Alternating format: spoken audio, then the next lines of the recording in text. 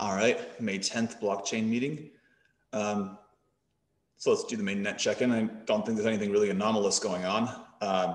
Reward cycle 8 just started without any sort of fanfare or any hiccups, so that's nice. The stacks per reward slot though is back down to 70,000. Does anyone know why that might be? Is that just because we've had a few big pools in the cooldown phase? But yeah, I think that there was like some major address that entered the cooldown phase.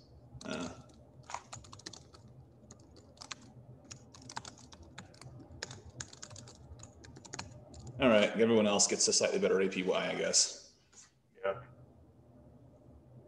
I haven't really been watching testnet. What's the status of testnet? Anything to report? Any anomalies? Actually, before we go to the testnet, just coming back to the mainnet, has anyone been looking at sort of how full our blocks are relative to the transactions coming in? Like, is that all sort of looking okay? Last I checked, it looked like all of our blocks still had a lot of capacity, and I was just wondering if anyone has sort of looked further into whether the current miner is doing a good job of packing mempool transactions into blocks.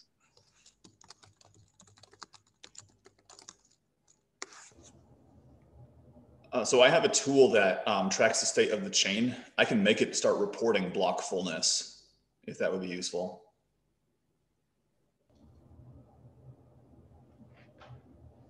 Actually, I'm curious what other people feel. I guess like maybe a bigger question is like, is that a metric that we should be looking at and looking to optimize, if at all? I think it's a metric that would be good to know. Yeah. Because so we have a lot of pending transactions, and for the most part, they're pending for reasons completely unrelated to block fill. Yeah, usually it's like a nonce conflict or something, right? Yeah. And so my expectation is that we're not reaching block fill right now, but if we were, that would be very interesting to know. Yeah. Well, from what I can tell, we're nowhere near our block fill limit. Correct. And so I'm more interested in figuring out, is that a good baseline? Like, can we make sense of that? And given the transactions that happen to be in mempool, is our current level of block fill meeting the expectations based on what we would, what we know about the system? That's I guess what I'm trying to figure out. And if the conclusion is that based on the transactions that we currently have in the mempool, or some sampling of it, that the current level of block fill is expected, then maybe we can just move on. But that's kind of what I'm looking to get out of this discussion. Two things. Thank you. Two things to Walker. Should this, if we do go out on this path, is this something that the foundation should own or Hero? And secondly, if we do decide to track this, are there any actionable items we can take with the data? Right. I don't think it's a foundation or Hero question just yet. Once the capability exists, anyone who's running a node can and should do the monitoring. Right. And the question is, what sort of visibility do we have, and what sort of visibility do we want to have? I don't think we currently have any metrics that are tracking this, for example. Okay. Just throwing this out there too. Would this be something that's possible with Prometheus metrics to track, possibly? Then maybe more of an Aaron question.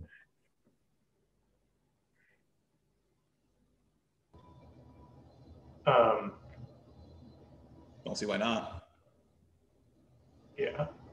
I don't know. There's metrics that would be useful to have here, and block fill is one of them. I don't know if we should be alerting on it. Yeah. It's fine. Maybe we can move on. Yeah. I feel like I'm opening a can of worms here. Yeah. I don't know.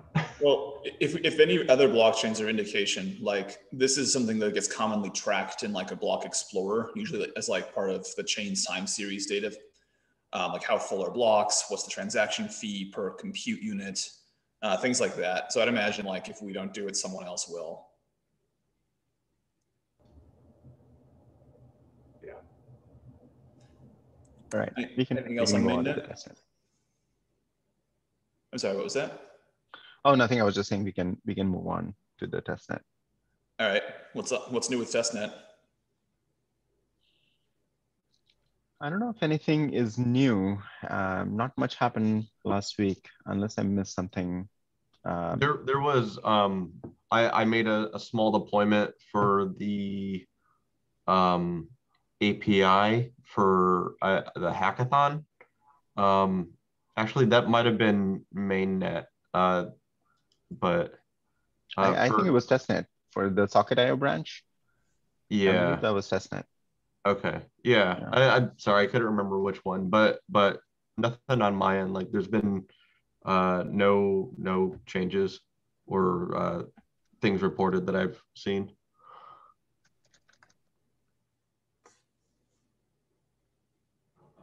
Alrighty. No news is good news. Let's go ahead and run through the board. Marvin's saying testnet went down for a bit. Really? Yeah, didn't it go down early last week for just a little while? That was so. I think I ran into that, and then some others. So I think what you're referring to is when I did the deployment for that Socket.io for the API, when we switched from like the blue environment to the green, Marvin reported that he detected some downtime, but we didn't detect any downtime on our end. So I'm not really sure if there was any downtime at all. There shouldn't have been. Could it have just been behind? Yeah, I can't really remember. I thought it was early last week. Yeah, I don't think posted this it, and is... some other people mentioned it too. Yeah, I think I found a message from May 2nd. So this is not related to the post-hackathon deployment, Charlie. I think there was something maybe last Sunday or Monday. Was this like the miner, not mining? Yeah, I think you remember last time we talked about potential resource exhaustion and then miner funding. Oh yeah. This is probably what that was when you had seen that, Marvin. I think this was last Sunday. Right. Yeah. It was short duration. It could be. I just remembered it, so I figured out. Yeah, and then we restarted. I think the miner on Monday morning, and we haven't seen the same problem since then. But did we reach? I remember we reached some conclusion. What was the conclusion? I remember it was not lack of funds, and I also remember it was not resource exhaustion either. There definitely was a very, very low amount of funds. I can't remember exactly. Charlie and I were looking into that specifically. It was an alert for that. It was 0.05 Bitcoin left in the testnet address. But I thought there was some confusion between whether we were looking at the right address even or not. And if I remember correctly, the right miner address actually has sufficient funds. I think it was 16 testnet BTC, if I remember correctly. Yeah, I think there's an open issue where it's like the RBF logic. Oh, that's right. Yeah. Okay. It's issue 2644, and it's solved by restarting the node. Got it. Okay, so we still have to fix that issue. Yes. Got it. Okay. Yeah. Is that something that could come up in mainnet? I'm not. What are the RBF? Yes, it could. Yeah. But mainnet it stands for replace by fee. Oh. Okay. And one of the ways that miners update a transaction that's in the Bitcoin mempool before it confirms is with replace by fee. If it does it wrong, it can enter this state where it never tries to mine again. Okay, gotcha.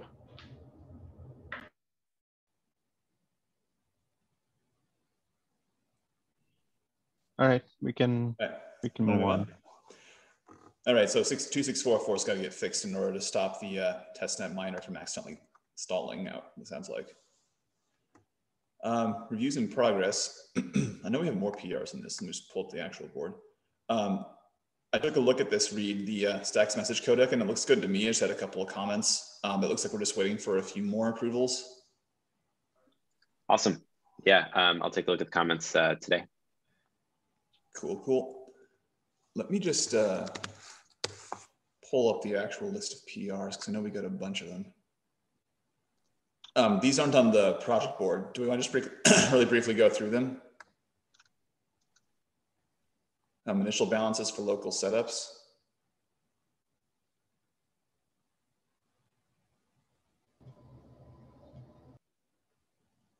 You there, Ludo? Oh yeah. Can you hear me? There's a lot of noise. So yeah, this one is just it's just a key rotation on the Mocknet keys that we are using for like the initial balances. And the goal here is to provide the mnemonic of the keys. So yeah, more things can be done with the initial balances. That's good. So it's ready for review then? Yeah. Awesome.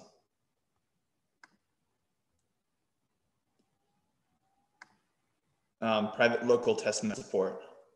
Aaron, do you want to talk a little bit about this? Sure. So this PR makes a couple of changes that were necessary for getting like a reg test miner to work in the Docker compose files in the like local testnet repo. And the majority of the changes here are like, there's some like refactoring work, which is just refactoring, but there are changes for the latest Bitcoin D. Some of this overlaps with like the changes from Avitra's PR, but others, like there's this change, like there's like a new network command in a new version of Bitcoin D that like based on the issue discussion where everybody that like had their own clients was like screaming about, like you have to ignore this network command. Oh, fun. Yeah, so that's where like 90% of the changes are. It's probably ready. Yeah, so. It's not ready yet, you're saying? I would say it's not ready for review yet, but I'll update it to ready for review when it's ready. I'm not sure what changes need to be done here. It just wasn't intended as a PR to be reviewed immediately. So there might be some cleanup. What was the screaming from again? So there's like the version message in the P2P protocol. Yes. They added a new version message. So, and the way that it works is like the Bitcoin node first asks you what your version is in this new format. And then if you don't respond, it asks in the old format. But if you get the new message and you disconnect the peer because you think it's invalid, you stall. Yeah. So this fixes that problem. Yes, this fixes that problem by like changing unrecognized network commands to just pass. Gotcha. Yeah, that makes sense. And that's a good future proofing strategy.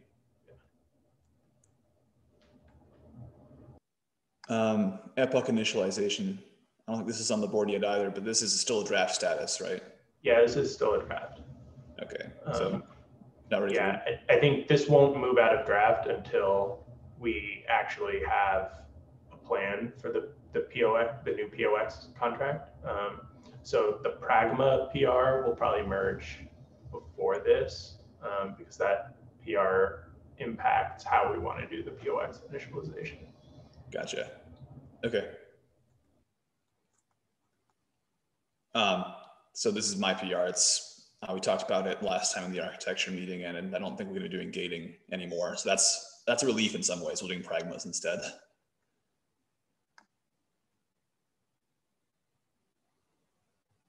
Vivithra, do you want to talk a bit about this PR, the V2 POX endpoint for Mocknet?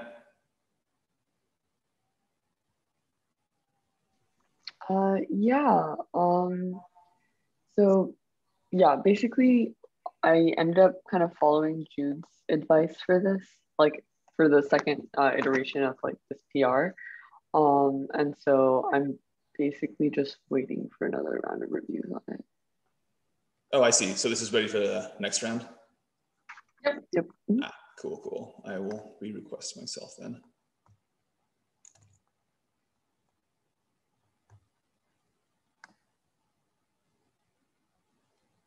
So this was from last week. I think we're just waiting for this guy to sign the CLA, the CLA. If he doesn't, should we just go ahead and just make the change ourselves? It's just a change in the documentation, so it's not like it's a huge thing. So why not? All right, cool. I think that's it for the PRs. Thanks for adding those to the board. In progress, Reed, what else has to be done after the codec refactoring? Basically, there's going to have to be another PR to kind of go through the util module to make sure that it doesn't reference any of the anything in chain state, I guess. And then I think there might be still a few considerations, or there definitely are still a few considerations to be made with what we want to do with the dependency on SQLite. So yeah, there's definitely at least one more PR in the pipeline. How coupled do you think is the Clarity VM to SQLite? And I guess is that a problem? Because last I checked, I think you can run SQLite within WebAssembly, can't you? I'm not sure. That wouldn't surprise me. I don't know if it's really a problem. I think we should talk about that. Okay. That's kind of why Aaron advised leaving it for the end, because I think he wasn't really sure if we needed to excise it in the way that I was imagining. Well, I think either way, decoupling Clarity VM from SQLite is in and of itself a nice thing, just because we may not be using SQLite forever. Right. Yeah, that makes sense. Unload some of the work for that. Yeah. So status update on 1805. I have it wired into Next, and I have it so that in Epoch 2.1, if a POX anchor block arrives that is not affirmed by the majority of repair phases, then it will be ignored. The only remaining work task on this is to make it so that if there are two competing forks of prepare phases that alternate between being the canonical fork and the non-canonical fork, we have to make it so that the stack's chain state doesn't try to reprocess any blocks. So instead of trying to do the naive thing where you just where you simply mark all the previous sortitions as invalid back to the highest common prepare phase, you would have to instead mark the sortitions as invalid back to the either the highest common prepare phase between two competing prepare phase histories, or the last prepare phase that was processed, whichever one is higher. And that's just going to require a bit more legwork. Because right now the system can't reprocess a stacks block. That would lead to many possible ways to achieve a runtime panic.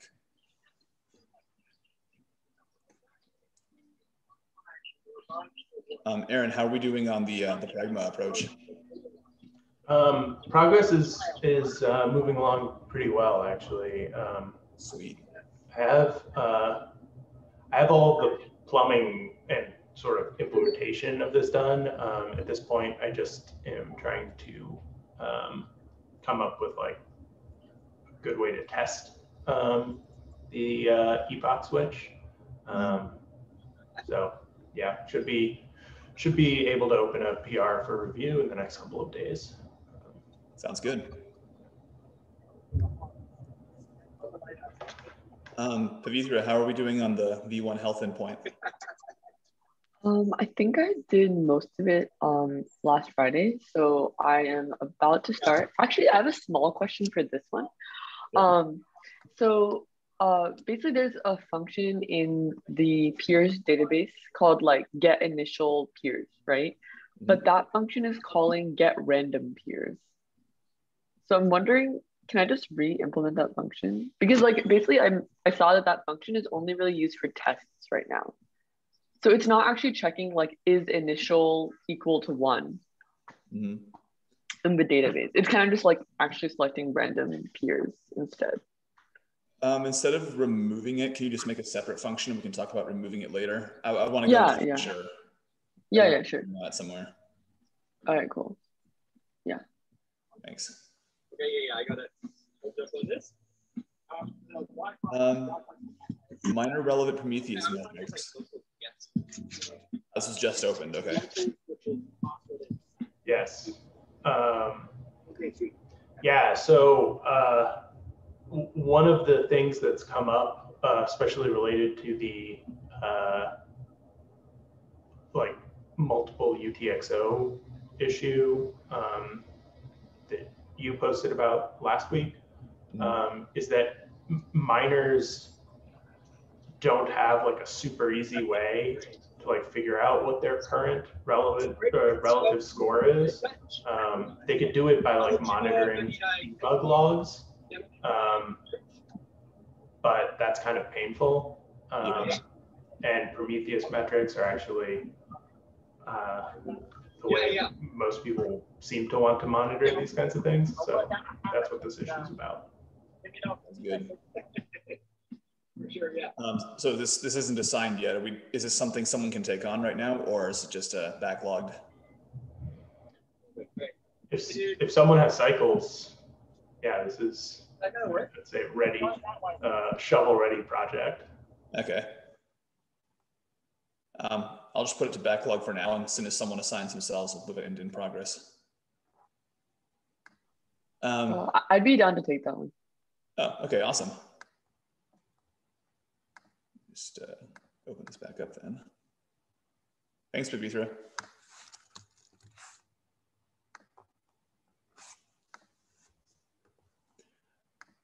Clarity reference missing string ASCII and string UTF-8 references for many functions.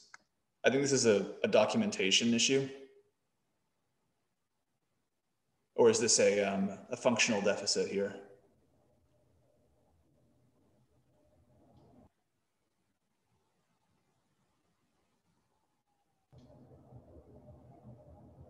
Yeah, I think that it's just a documentation issue. Nifty. I actually didn't even know this. Okay. So, yeah. Oh, awesome. Any takers, or just a backlog for now? Is this documentation that exists in this repo, or is it documentation that's on the docs website? It's in the docs. Yeah, it's in this repo. Like it's in the like these function references are generated from. Maybe it's a good starter issue for Greg as a way of familiarizing himself. Oh yeah. Jude and others for context. We have a new team member starting next Monday. Sweet. All right.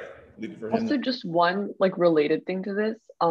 In SIP2, there is also no mention of like the string UTF-8 type. Like there's only mention of buff. Like I don't know if we want to update that though. Yeah, we probably should update that. SIP2 should describe all the things. Right. Can you open an issue on the StacksGov SIPs repository? Sure. Appreciate it. Thanks. Okay, I'll put this in the backlog. If Greg can take it on, that'd be awesome. Stacks decrease. I know that Hank had brought this up in a separate discussion to decrease the amount of stacks tokens you have. I'm guessing that this works similar to stacks increase. It just takes effect the next reward cycle.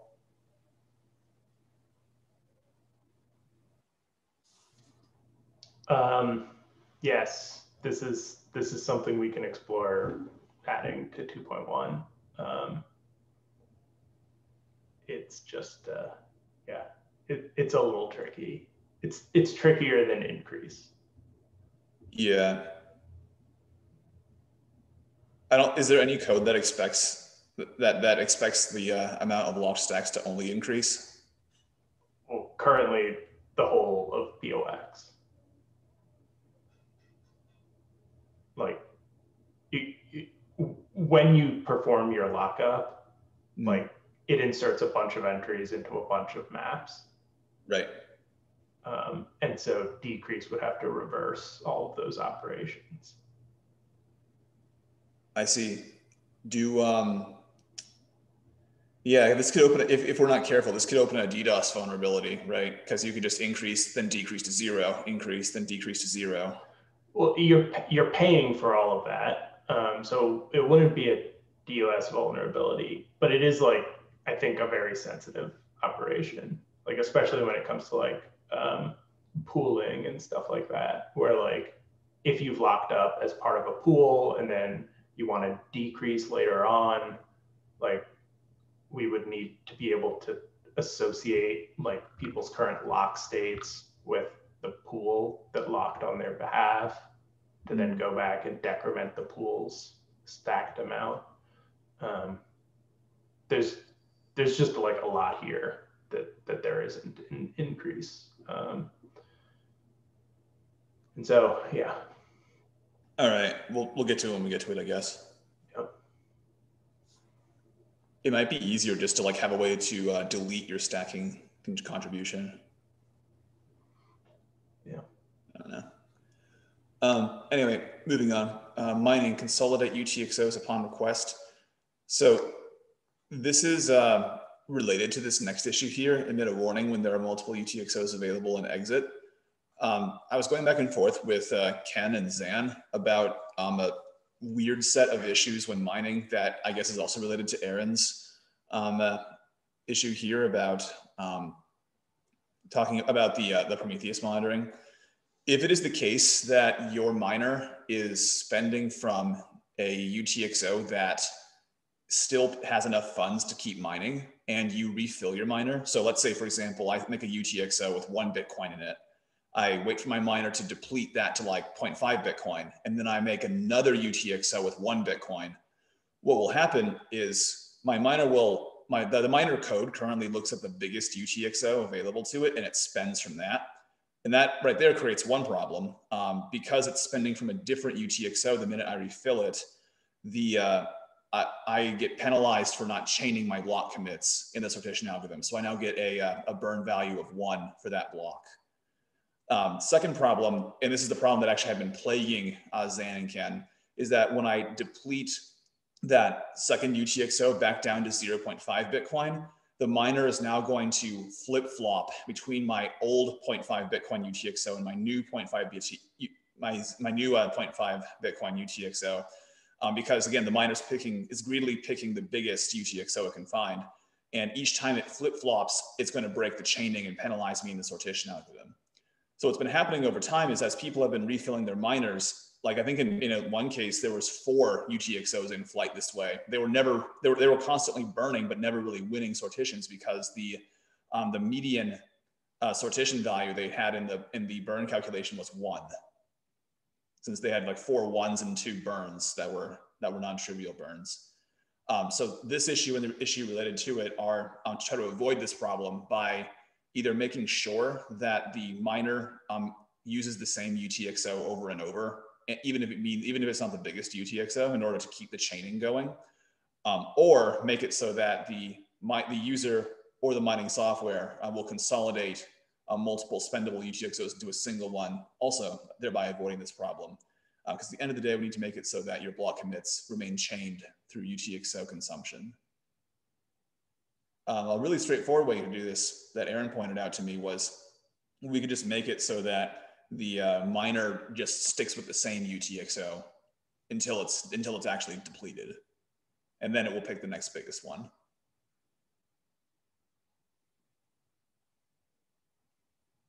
Does that all make sense? Yeah, this all makes sense to me, at least. And I think that like, yeah, this is related to the Prometheus metrics issue, just in that I think that this took longer for miners to discover than it probably should have. Yeah, you know that forum post about the VRF and how we know it's not biased? The fact that this was happening behind the scenes was what had caused us to call into question that and to look at it in more detail, because we did see miners repeatedly burning the right amounts and they just weren't winning as much as we would have thought they would have won. And it was due to this chaining flip-flopping. Yeah. VRF is fine. It's just, you got to chain your UTXOs. How complex is this to fix and or risky? I mean, it seems like something we should try and prioritize sooner rather than later, right? So the simplest case, I think the simplest fix is you emit a warning if there's multiple UTXOs. So that then at least, you know, the user has the chance to go and consolidate them first with their wallet. And the second like low hanging fruit here is we just make it so that when the miner goes and tries to go build a new block commit, it keeps using the same UTXO that it has used in the past ones, even if it's no longer the biggest. I see. Are there some workarounds that we can provide to miners that they can run out of band? You know, like some easy script to consolidate the UTXOs? That would really depend on their wallet. Like I think wallets let you consolidate UTXOs these days. So as long as they can turn that into a Bitcoin, as long as they can put their Bitcoin into a Bitcoin wallet, they can just do that. We could give them a script. Difficulty with that though is we don't want to like, you know, make a gigantic transaction that spends a whole bunch of dust UTXOs. Yeah. Yeah, I think that the answer is to import their private key into something like Electrum. Yeah. To consolidate their UTXOs. Like, I don't think any of us should be in the business of like writing Bitcoin scripts. They're like there's so many pitfalls, and just like anything we come up with will probably have no visibility to the script runner. Yeah. So yeah, so warning sounds good. As a first step, maybe we can even go further and make it like a configuration thing that by default, if there are like multiple UTXOs and the current miner, you know, we know will have this kind of behavior that we can even have a config setting that allows miners to say, you know, if they end up in a situation where there are these multiple UTXOs, the miner just doesn't make progress, it crashes immediately until they consolidate. That's what the second issue says, emit a warning and crash. Yeah. Okay. Yeah, it also could be something like a 4-line change where like currently the way that we fetch UTXOs is like we fetch UTXOs and then sort them by size. If instead we fetched UTXOs and sorted them by recency, so that the most recent UTXO produced was at the top, like this problem would go away. Because you would always do the right chaining. And that seems like a pretty low risk approach. So like we could ship a patch probably pretty quickly if we thought that this was like worth a hot fix.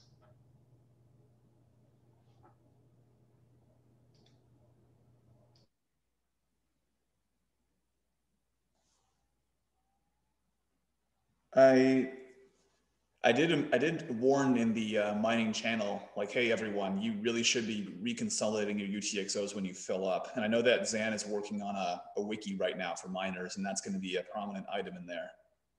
I think the people who mine, as long as we can like make sure that people who start mining at least know to do this, I don't think we need to really worry too much about doing a hot fix. But that's just my opinion. Like I don't run a mine myself, so I'm not sure how big of a pain point this is going to be.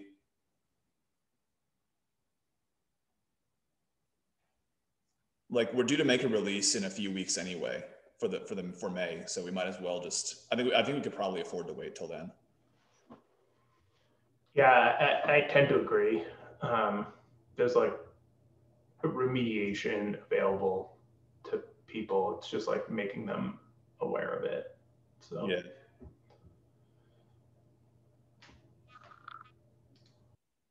All right. I can go ahead and, I don't know if we should try to make it so that miners try to consolidate by themselves. So I'm just going to go ahead and say probably a bad idea, but emitting a warning should be good.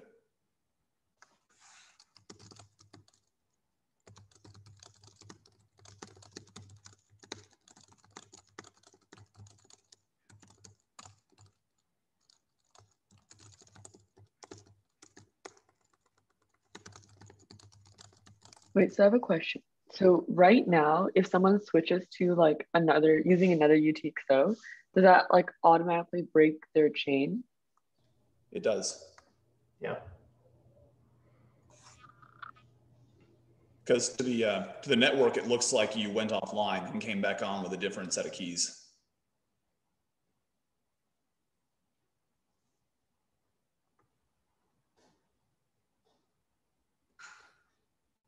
So Aaron, this is the issue you talked about earlier, right? The need to reset the miner if the RBF logic, because the RBF logic doesn't reach stale outstanding transactions. Sorry, can you repeat that? Sorry, this is the issue you were talking about earlier, right? With Yeah. Okay. We can probably ship that in the same release, then that fixes this mining problem. Yeah, I agree. This is also, I think, not hotfix. Because restarting your node resolves the issue. Yep. Yeah. I'll say the 2.1 for the next phase of the meeting. Panic on termination request. Looks like Frieder discovered a bug where I guess he hit Control-C and it led to a unable to get burn chain tip coordinator closed error here. Is there any progress on this? I think Ludo suggested that this was like a misconfiguration between the event dispatcher, like the way that the setup was being stopped. That like the event, if you try to stop the stacks node before you stop the event observer, or maybe it's the reverse, I don't know. But there's a specific order that you need to stop the event observer and the node itself. And if you don't do it right, you get this panic.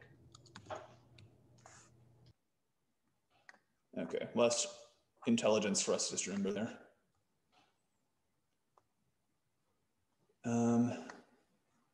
Moving on to just the work streams here.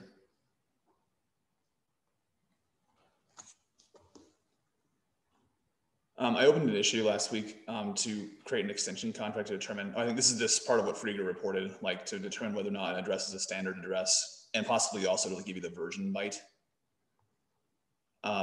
Any other changes in the 2.1 work streams? I know I'm working on 1805, which is part of the 2.1 work stream now, and Aaron has versioning via Pragmas. Reed, do you have any progress on runtime costs? No, I haven't really had much of a chance to take a look at this yet. All right.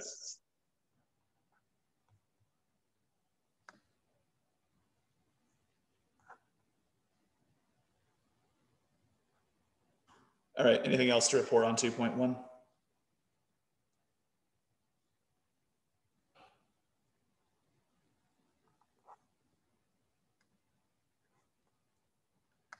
All righty.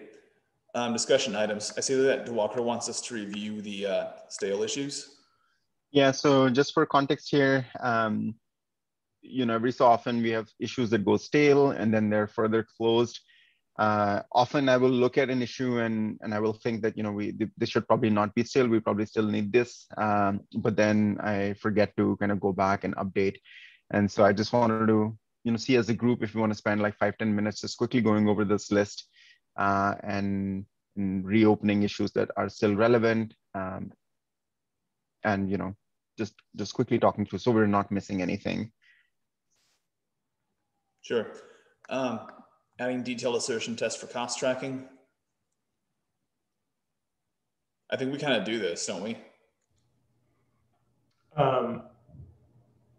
Yes, for some level of detail.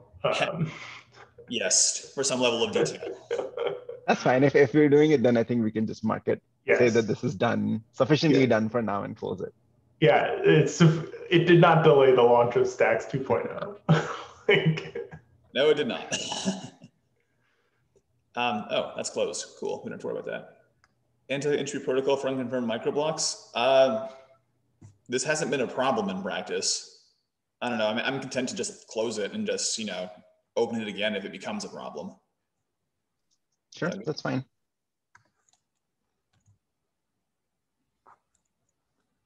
Can you close it with that note? Sorry. Yeah. Yes.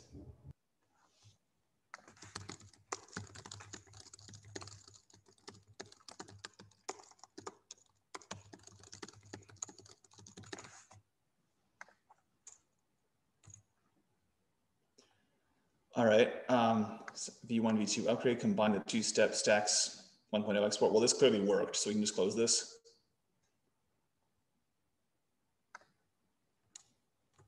Two point oh is already live. Unable to compile testnet on Rust and Windows 10. I mean, we build for Windows 10 already, right? So can we just close this?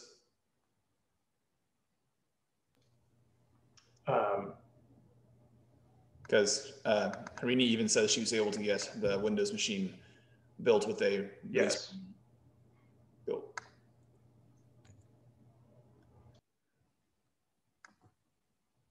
S-term dependency. I think we actually did this. So.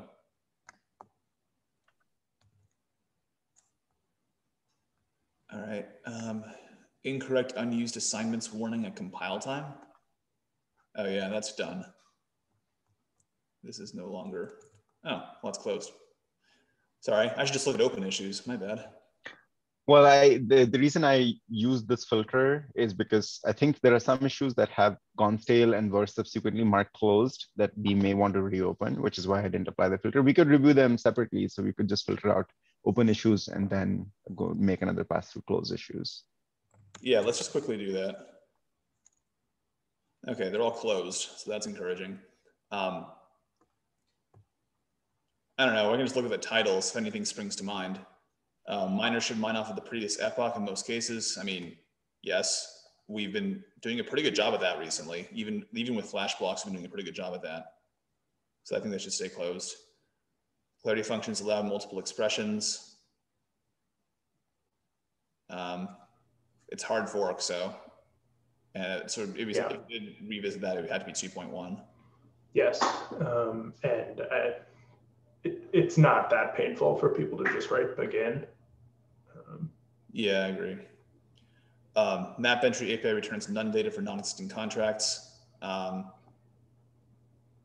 a bug. I think we had. Or 404. I mean, it seems to be closed anyway, so.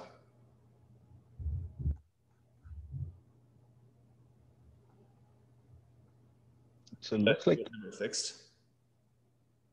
Looks like it was a bug. I don't know if it was ever fixed or not. Oh. Looks like the bug was actually there. Yeah. Okay. Reopen then. Slow response on RPC endpoints with high block height.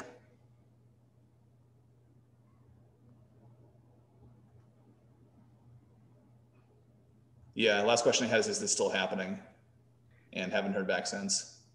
Well, I think at this point, our mainnet is longer than any prior testnet, including, I think, the longest Krypton chain. So, not a problem.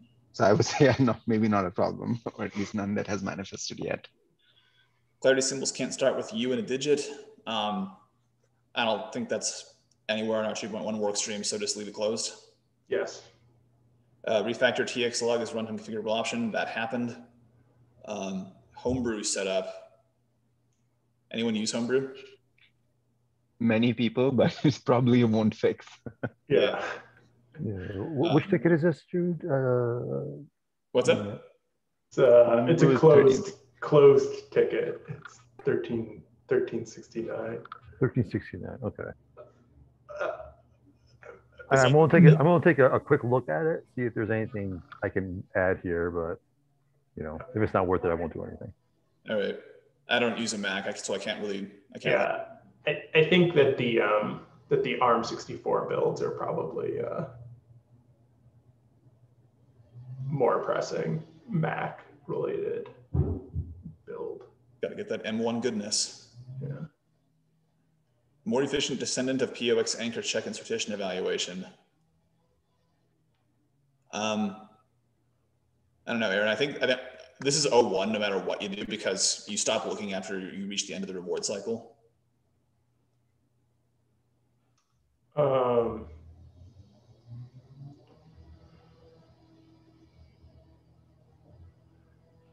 Yeah, this isn't an issue in practice. Like, I think that this is just like, it's just like a reference for like if that descendant of POX anchor check ever becomes really slow, like we know that there's room for a more efficient handling.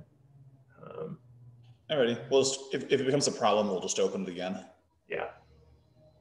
Implement local variable lookups with global map. I'm not quite sure what's being asked here. Oh, this is about shadowing. Is this going to be something we have to fix in 2.1? Oh. No, this is just an efficiency. Okay. Like the interpreter itself uses chained contexts in order to handle lets. Like when you do a let binding, it just creates a context and then references a parent context. And because of that, variable lookups are O of n, depending on how deep your context is. But we don't need to do that because we disallow shadowing. Yeah. Do we charge for the context depth in Yes. We do? Yeah. So maybe at least I'm pretty sure we do. We might not. It might be one of those things because we do have a maximum context depth. Right. It might be one of the things that we said that this is just like a constant because like the maximum context depth is like 32. Yeah, exactly. Like I don't think people should be penalized for having. I mean, making a new context might cost something, but like looking up a variable in an outer context, I don't think should be more expensive inherently. Right. Yeah. Automatic core dump on panic. I'm not sure if we do this or not. It's not really important, I don't think. It hasn't become a problem. We just get the stack trace. Retain invalid blocks for use for chain replay diagnostics. We do that now. It took a while, but we actually fixed that in a separate issue. Test send and receive, connection send receive no longer fails intermittently as far as I can tell, or at least it hasn't been a problem for months and months. Chain tipped mempool transactions sent to the sidecar. I think we did that. It's part of the messaging there. Mine block command to clarity bin. Is clarity bin still a thing? I think we already do this anyway. In clarity CLI can already mine. It is still a thing. Clarity CLI is a thing, but is clarity bin a thing? Oh, I think that's what this is referring to. I mean, sure. Like, it would be nice to be able to deploy multiple contracts and do multiple contract calls within the context of a single block. I think is what's being asked here.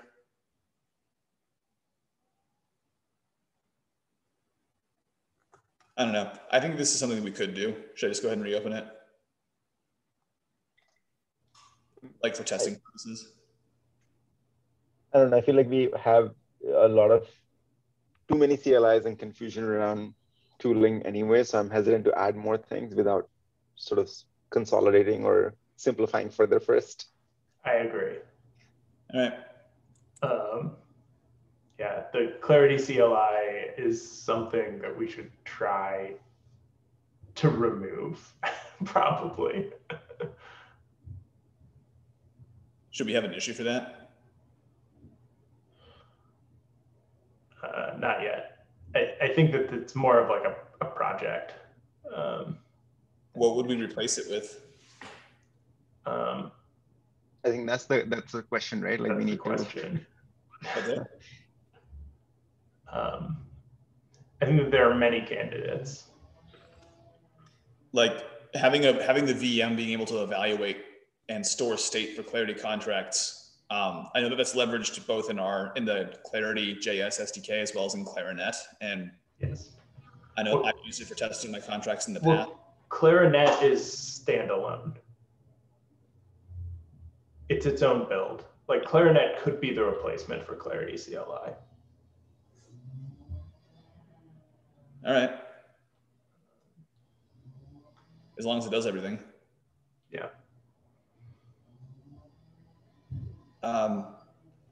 Destructuring variable binding in Clarity. I don't think we're doing this. No, The periodic map function in Clarity. this was implemented. Oh, great. Stacking limit changes, tiers, and longer time intervals. I think that we debated this to death and decided no. What we're doing now is fine. Yeah. Periodic numeric comparison operators. I think we decided that was a bad idea. Yes. Stress test clarity on memory. This was done. Yeah, this was done as part of our security reviews. Awesome. Variable expansion in config.toml or additional command line options.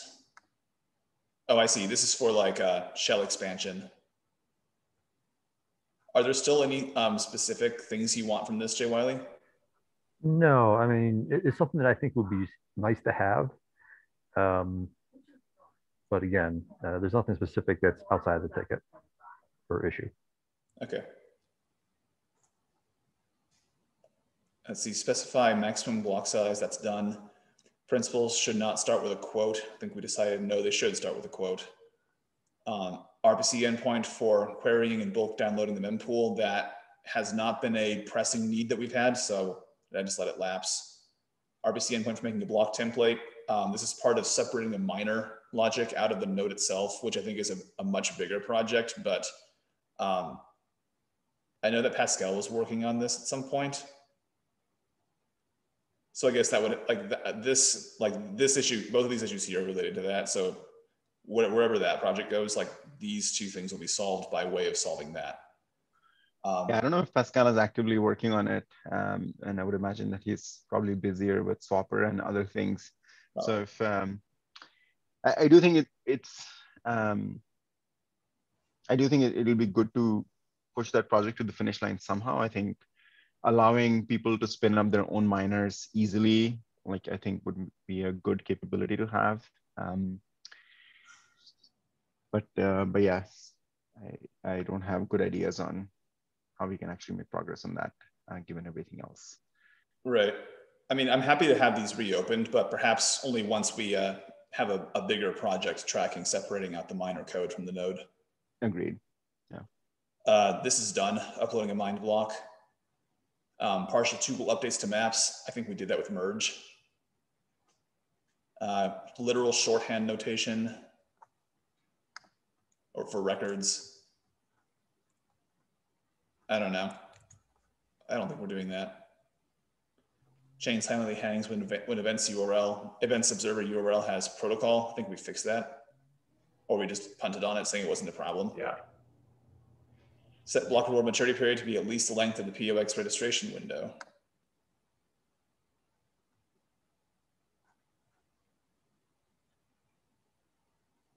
Well, we call it the prepare phase window now, but this is actually done, so we're good there. The prepare phase is 100 blocks long. Backwards compatible API layer for BNS stacks, that's being handled by the sidecar already, so it's basically done. Disambiguate structs with a naming convention.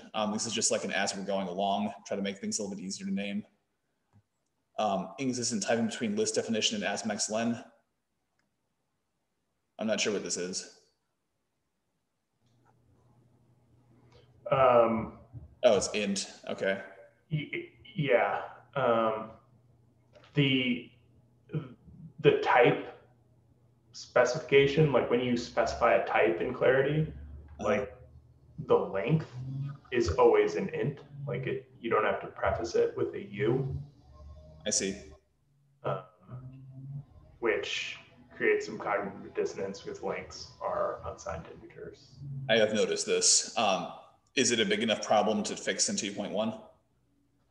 So the conclusion in this was that we should wait to do anything on this, including with the other issue related to this, that like you can't have a variable that starts with U and a number. It's in the legal variable name. Is that really what we should be doing is the integer subtyping implementation. And so I think that if at a future date, like we want to solve this, like Clarity version 3 or something, then we should solve it through that approach. Sounds good. The longer we wait on this, the more painful it will be to change it. But I guess that's not really a problem. Well, not really. If we have these pragmas. No, I mean, like for all the other documentation and example code, it's like the Python 2 to Python 3 switch. I mean, not maybe that's really ambitious way of saying it, but like I'm just saying, like the longer people wait to get used to the current way of things, even if it's warty and ugly, the harder it will be for them to change later on, just because it's what they're used to. Yes, though this would be a change that could, like, it could be like a non-breaking, like a non-backwards incompatible change. That's true. You could just update asmax len to take either an int or a uint. No, just like integer literals in the language can be specified with a starting u or not, becomes meaningless because the language is able to conclude which integer type you're referring to. Yep, that's true. Map insert with combined tuple record. I think we kind of fixed this with merge. Yeah. Mod should calculate modulo. Does it not do this?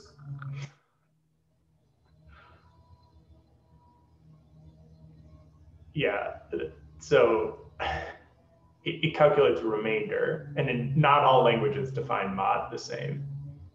Okay, so we have our own definition of mod, and that's fine. Correct. Okay. Pass on wording for AST analysis errors. Is this done?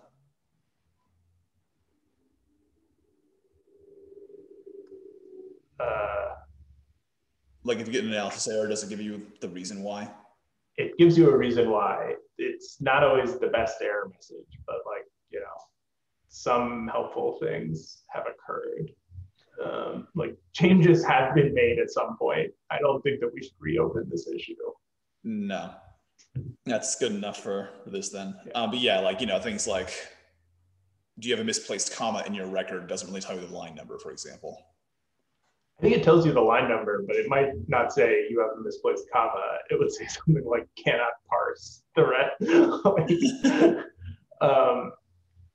Definitely improvements can be made there, but like we should have just like specific examples. Like if someone's like, this contract failed and it took me like an hour to figure out why it failed to parse, like that would be more helpful than I think reopening this issue. Agreed. Define smart contract addresses with define constant. I think we can do this already. Right? No, we can't. No? Oh, we have to have literals everywhere?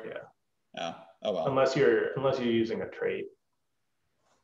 Should we change this in 2.1? I mean, of all the things that have come up, it doesn't seem like the thing that people are really clamoring for. So add it to our long list of suggested improvements if you get to it. Sounds like it. All right. Different constant definitions for values, no analysis time versus runtime. This is related. All right. All non-dev HTTP use cases should use our, okay, yeah, that's just ongoing refactoring work. That's just, can we get rid of async H1 and other things? Allow clients to call any Clarity function, not just read-only functions. We've made some progress on this. I don't think we've gotten to the point where you can call define public functions though, but that's relatively straightforward to do. Even if they had like mutations, we just wouldn't materialize the mutations.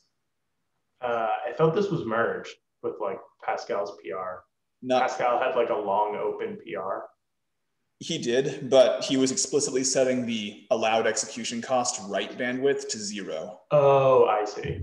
Gotcha. So it's trivial to change it from there. The reason we set it to 0 is because I think you wanted to call like trait implementations, which have to be public. Yeah, gotcha. Yeah. I can go ahead and reopen this, because I do think it is something we will want to do. Sure. We're also at time, so yeah. I don't know if we want to do the rest of this async. I would say one thing that might be useful is we went through a bunch of issues that are still marked as stale, but have actually been addressed. And I think for people who are maybe looking back at some of these issues, it's not always obvious if something that has been marked stale was actually fixed or not. So yeah, if people want to kind of just use this query and maybe quickly go through the first 2 pages that Jude just ran through, and the ones that are actually addressed, maybe even just removing the stale label might be a good signal that, you know, they were closed, meaning that they were done or otherwise resolved, not just that they languished and, you know, marked as closed because they were stale. Yeah, and also like if you see anything that's stale, that was closed due to being stale, that isn't done, that you think is useful, like feel free to re-raise it, like in Discord or something we can talk through. Yeah. Like that one I just opened, for example. All right, if there's nothing else, we can go ahead and adjourn, because I know that we're at time. Thanks for being patient and working with us through the long stale backlog here. Thanks all. Yep, stop and record. Thanks. Cheers. Cheers.